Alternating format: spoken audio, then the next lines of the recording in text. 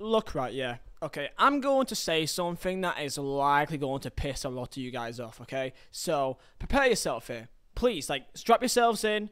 Prepare yourself for what I'm about to say here, okay? I back Gareth Southgate as England manager. Wow!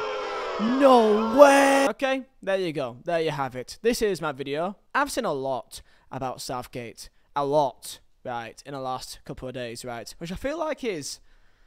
I just kind of feel like it's just being negative and just chatting shit for the sake of chatting shit. You know what? Before we do get into it, of course, if you guys are new here, please do subscribe to the channel. I am about to hit 300,000 subscribers, hopefully, some point in next month. I don't know how long it may take, but we are almost 9,000 away from it now. The love on the channel has been immense, so thank you all so much for that. And I do know I'm wearing a Juventus shirt when I'm, well, Juventus training shirt when I'm on about England, but it doesn't really matter, does it? We're all grown-ups, right? Okay, and also try and hit 2,000 likes. I don't really put a like towards my video, but we're doing it now. And of course, shout out to today's sponsor. Yo, do you play FIFA 22?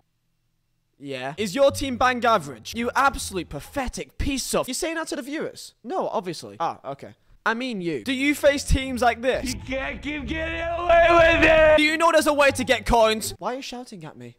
Then go to userbuy.com for the cheapest and most reliable place to buy your coins on FIFA 22. Link is down below in the description. And also use code Vizeh at checkout to get a discount. So let's talk Gareth Southgate, right? So, the way that I see it is that I've seen a lot of negativity, a lot of content creators, a lot of English fans, and just to put my standpoint, it is mainly Twitter. So I do understand that Twitter is Twitter, and people like to have a mourn at absolutely everything. So I'll keep that in mind, you know, with a pinch of salt. But I do still feel like it's very overwhelming anti-Southgate, which I look at it from a factual perspective. And the reason why I back Southgate is because he's not really gave me a real reason to think that he isn't good as an England manager. And hear me out before you guys just give me absolute right? Because yes, I do understand that people do not like the fact that he is seen as a negative manager, a defensive manager. 7 defenders is what people have to say, right? You got the 3 centre-backs,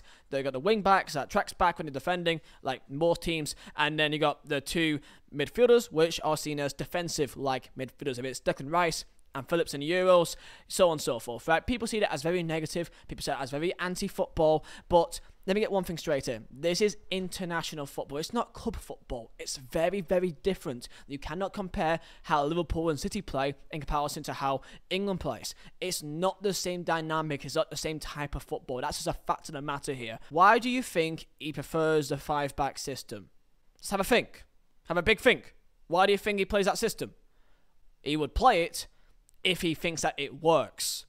Does it work? Yes. It does work, and before you give me any stick, if you're anti-Southgate, I'll give you facts here.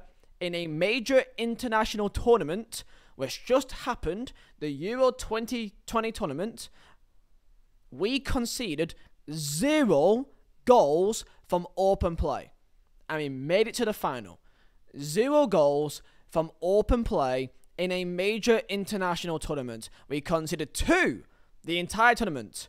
One was a unbelievable free kick by Damsgaard. Nothing you could do to stop that. He scored from like 30 yards out. Fair play. You can't even say that, oh, well, we made a stupid foul near the goal, because it wasn't even that. It was just an unbelievable free kick. And then the next one is a corner off Italy in the final, in which the ball bounced around and Bonucci just stumbled in back of the goal. It's one of them in football. You may say that, oh, we could have cleared our lines better, but that's our first defensive mistake that led to a goal, if you can even count it as that. And that's still off a set piece in an entire international major tournament. So that is my fact of the matter, that the reason why we play the way that we play is because it fucking works. Defensively, we are one of the best teams in the world. Defensively, we are. Let's go on to the next point here.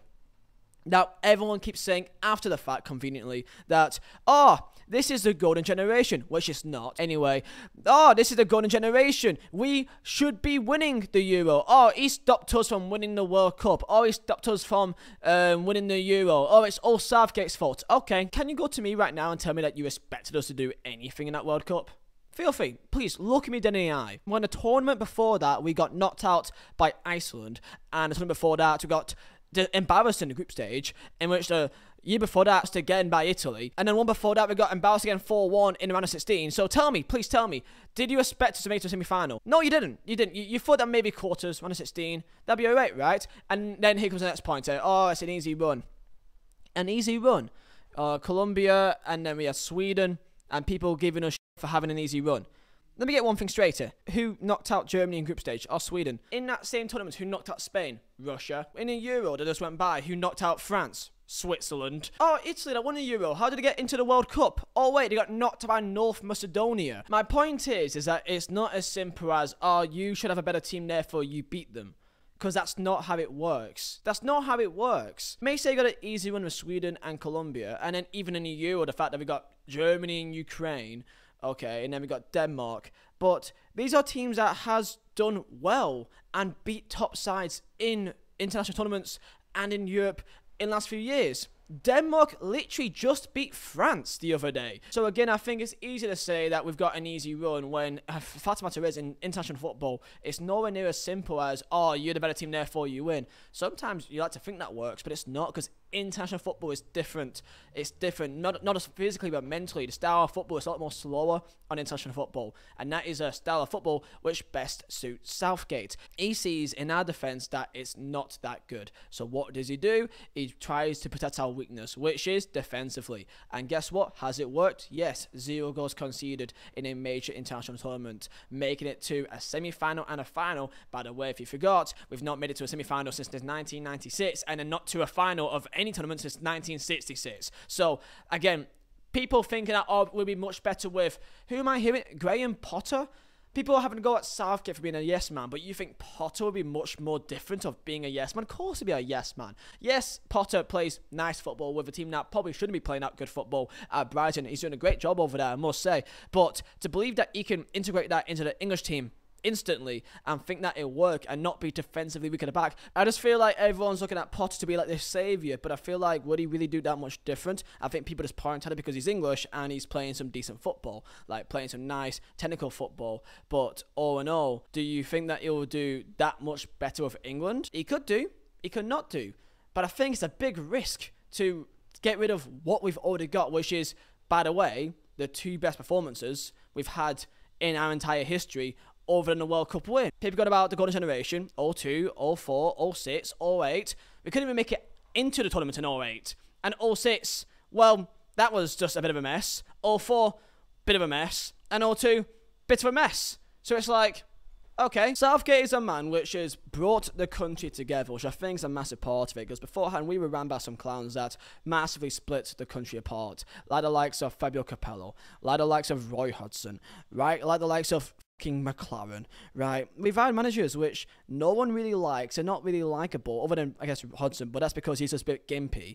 But, like, it was seen as a bit of a laughingstock to the world of how we were ran. And with Southgate, he's come in and he's represented the country fantastically on every level, on and off the pitch. I think he's done fantastic to bring the country together and to represent us in a great way. And then add that on top of the fact that on the pitch, we've also done very well. So you add all these factors together, and it's just like, I don't really get the overwhelming negativity. We lost in penalties. Like, we lost in penalties, you know what I mean? It's like, it's 50-50. You know, end of the day, Southgate has given me enough reasons to back him for this World Cup. If he goes into it and we flop and we're too defensive and we can't score goals and we're getting outplayed in midfield, because I don't think our defence is that immense, and I don't think our midfield is that immense. Like, we've got some good players there, but I don't think we've not got the best defence in the world, not got the best midfield in the world. And attacking wise, we've got some good players, but I just feel like we've not got the best team in the world. Like, it's a good team, it's a great team, and we can do good things with this team. We have done good things with this team, but I don't feel like we should be expected to go on and to win a tournament. I just don't think we should. I would love to, and do I think we can? I think we can, but if we don't win it, I don't think that's an absolute disgrace, if you get what I mean. And I think a lot of people see it that way, which I just don't think that's right. I think it's unfair to, like, after the fact, when beforehand they were not thinking about winning the entire thing, thinking that it's not really possible, then we do lose. Like, oh, disgrace. I'll back him for the World Cup, and if during the World Cup we get knocked out embarrassingly and something happens, then we can have a different conversation then.